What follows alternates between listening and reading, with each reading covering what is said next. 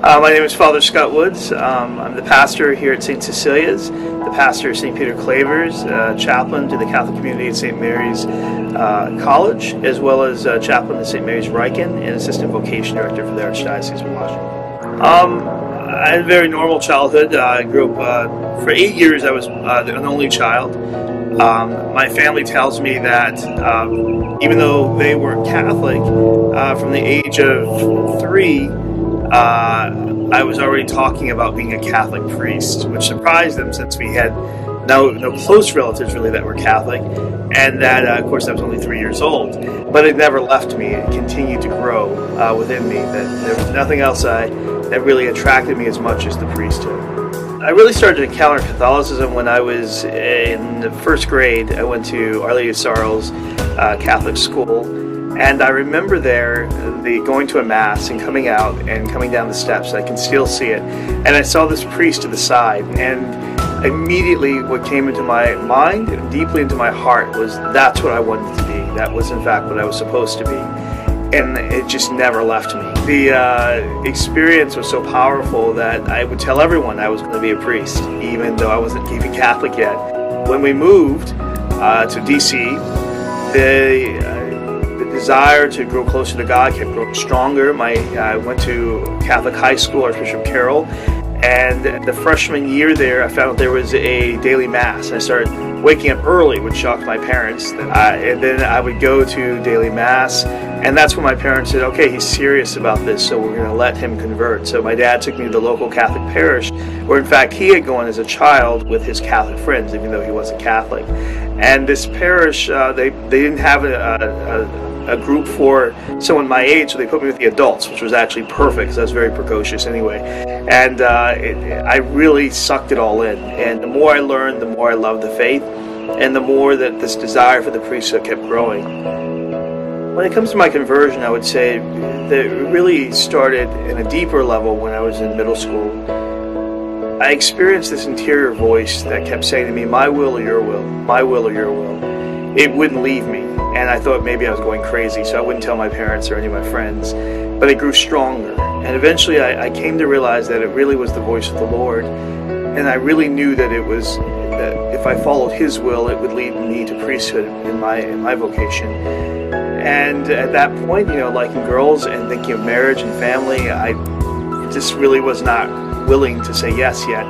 And then it hit me that, well, who would know better what would make me happy than this God whom I was already beginning to love and to know in prayer.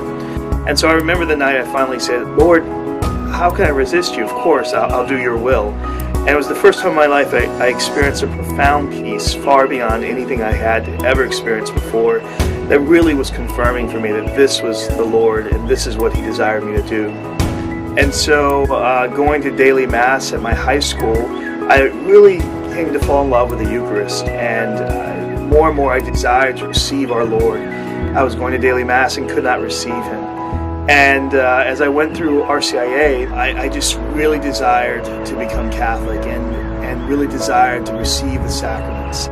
And finally that was fulfilled now 20 years, about 20 years ago, or over 20 years ago, 30 years ago that happened, where I was able to finally, at the Easter Vigil, receive our Lord in Holy Communion. And before that, a little before that, go to my first reconciliation. And then, of course, the sacrament of confirmation. And those are one of the happiest days in my entire life. When I was in high school, I was dating my first year, a really wonderful young woman. The Lord just really brought in my heart again that He wanted me to be His priest, and that He wanted me to already start to prepare. And so at the end of that relationship, at the end of that year, we broke up, and the desire for the priesthood kept growing stronger. I was volunteering to help with kids programs and very active in my parish as an altar server and sacristan, and involved a little bit in the youth group. But it really kept growing that I desired to give my whole self to the Lord. And so by senior year, I started talking with the chaplain. He got me in contact with the vocation director.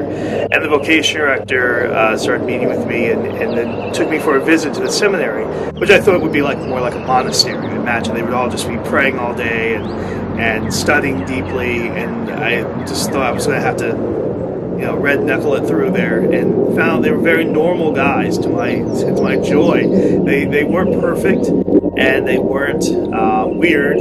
They were like normal guys who sought holiness in life and who desired to do God's will wherever it would lead them. And that going to seminary wasn't a slam dunk that you'd be a priest. In fact, many of the guys did discern that they were called to marriage, but they were all happy for their time in seminary because they realized they came out as better men, better prepared for marriage and for family life. And so it was a blessing to grow with these men. I found I was being more shaped through these relationships with my brothers in the seminary than even by the faculty.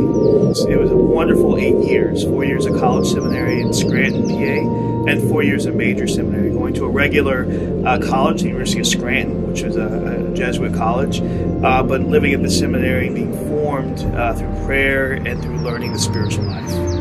Really, I would say my freshman year of college seminary, there were three really good men who were seniors, and they had a very strong effect on me because they were so filled with joy and peace. And I said, I want what they have. And what did they have? They had a profound relationship with our Lord, one that drew them into a place where they weren't so easily influenced by the ups and downs of the emotions of everyone else. And I said, I want that. So I started hanging out with them, and they really led me to see the necessity of having a stronger relationship to a holy hour every day, if possible, an hour before the Lord in the Eucharist, even if not exposed, to praying the Rosary, the deeper devotion to Our Lady, a deeper devotion to the lives of the saints, reading some of the mystics like John of the Cross and St. Teresa of Avila, that really inspired me to what was possible. I think I used to think that only certain special people get to really be close to Jesus. And I discovered, no, Jesus sees every one of us as massively special, and desires a deep, intimate relationship with us that's transforming and reforming and building and beautiful. Definitely I've seen my spiritual life change. I think I'm much more in love with our Lord than ever before. Before, a lot of my prayer was talking to the Lord. Much more now, I just bask in the light of His love and mercy and goodness and truth, and with very little desire to say much of anything. A greater and greater desire just to spend time with Him. But more than anything, I know He has a great desire to spend time with me, and not just in the chapel, but what I'm doing regular everyday tasks, that the Lord is present. So my awareness of His presence and His goodness and His love for me and for others, even the ones I find difficult, has definitely grown so much. And that I can love them by first receiving His love. And that He helps me to see them as He sees me and as He sees them. And that's transformed even my relationships with family members, especially some of the more difficult ones, and with people in the parish who I can find that their personalities are very different than mine, or their way of, maybe I wouldn't appreciate them naturally so much, but God has helped me to see them in a different light because of the way in which I've allowed Him more deeply into my own heart. So my first assignment was St. John Neumann in Gaithersburg, which was a dream parish. It was 1,700 families, 2 priests, but a huge staff, all of whom were on the same page. Thriving parish, perpetual adoration, a youth group with over 100 kids, 2 schools, and lots of young adults and young families. And I felt embraced and loved. And this was so amazing, especially because it was 2002, after the year when all the scandals had hit. And I wasn't sure how people would react to a young priest. And they were so welcoming, so loving. It really shaped me in my priesthood. And then I had an amazing pastor who was just this good, humble, holy man of God, who's now one of our auxiliary bishops, Bishop Fisher, and was so very, very patient with me. And it shaped me so much. They told me, we're sending you down to St. Mary's City and to Ridge, Maryland. And years ago, as a seminarian, I had visited this area, and I grew up in the city, so I just remember looking around going, God, never, ever send me down here. And this is where I was being sent, to the exact 2 parishes I didn't want to go. And I told the Vicar General, who by this point, or the Vicar of Clergy, who at this point was my first pastor, I said, I don't think I belong there. And he said, well, God and the Cardinal do. I said, oh, that's it. Okay, then I'm going. But my best friend was a good holy priest. This is why it's so good to have friends who support you in your faith and who speak to you what you need to hear, not necessarily what you want to hear. My best friend, who's a priest of Arlington, said, Scott, I said, I'm going to go down there, I'm going to hate it, I'm going to be miserable. He said, no, you're going to go down there, you're going to give everything to the Lord, and within a short time, you're going to fall in love, and you're going to cry your eyes out when you have to leave. And I thought to myself, never. And within the first week, I called and said, you're right, I love this place. The people are awesome, the place is so beautiful.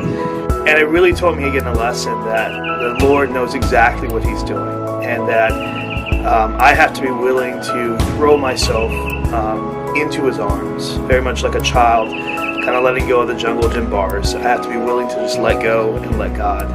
And that if I do, He will bless me in ways, and through me bless others that I could never imagine. That's exactly what's happened. Even as the jobs started to stack up, first I got here of 2 parishes in the college. I never ministered to college students, didn't know how to do that. Then I became assistant vocation director, helping with guys who are discerning priesthood and young women in religious life. And then a high school on top of that. And again, I started complaining about the multitasking. The Lord again reminded me, I give you these things so you learn to trust in me, so that you learn that it's not about what you have, but who you have, which is me. And when you have me, you have everything. And that really is a message for us all. When we have Christ, we have everything that is necessary. So what is it about the priesthood that I love the most? Certainly I would say it's the offering of the holy sacrifice, the Mass. Every morning I wake up, and that's what I look forward to the most, is offering the Mass. To hold our Lord in my hands, to know that this bread in my hands is being transformed at the words that I'm speaking into the body and blood and soul and divinity of the Savior of the world, of God, is the most extraordinary thing in the world. Certainly after that next with it would be confessions. To be able to offer God's mercy, to know that the blood of Christ is being poured down on the person who I'm praying praying over their words of absolution. And of course I love receiving that sacrament from my brother priests who are good friends of mine. And then spiritual direction. It's confession, spiritual direction that I feared the most, as well as preaching homilies and giving talks. Because I knew so much of those things depended on me to a certain extent. I had seen other priests who were brilliant at it, and I thought I would be horrible. Again, looking at myself, not at Jesus. And what are the things I do more than anything else? Hear confessions and spiritual direction. And our Lord has said to me a number of times that that's exactly what He gave me, because then again I would always be brought back to have to trust in Him.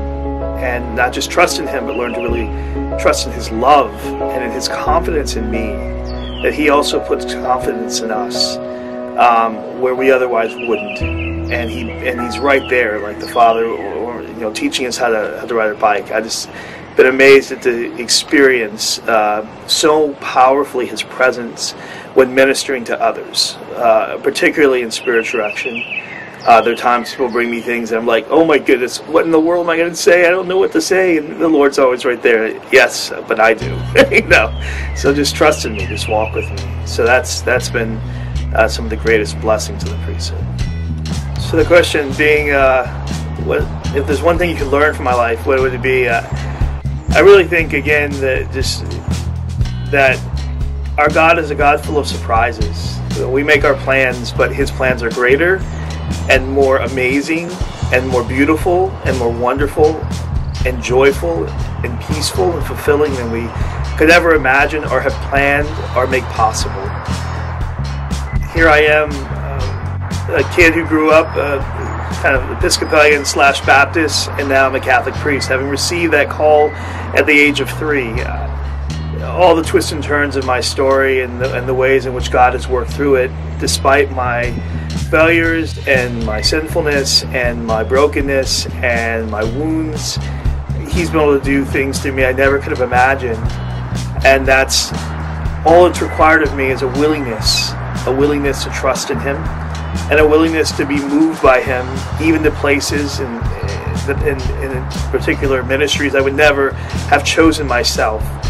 And those have been the best. Those have been the greatest. Those have been the ones that have been most fruitful, the places that I thought would be most arid, most dry, most scary, that I was most afraid of. And it stretched me the most, but it's also been the greatest of blessings. And so I hope if there's anything you can learn, it's to really trust in Him, to really open your heart to Him, and to let Him move you in whatever way He wants, to wherever He wants. That's where happiness will be found. That's where you will be most fulfilled. And that's where joy will flow.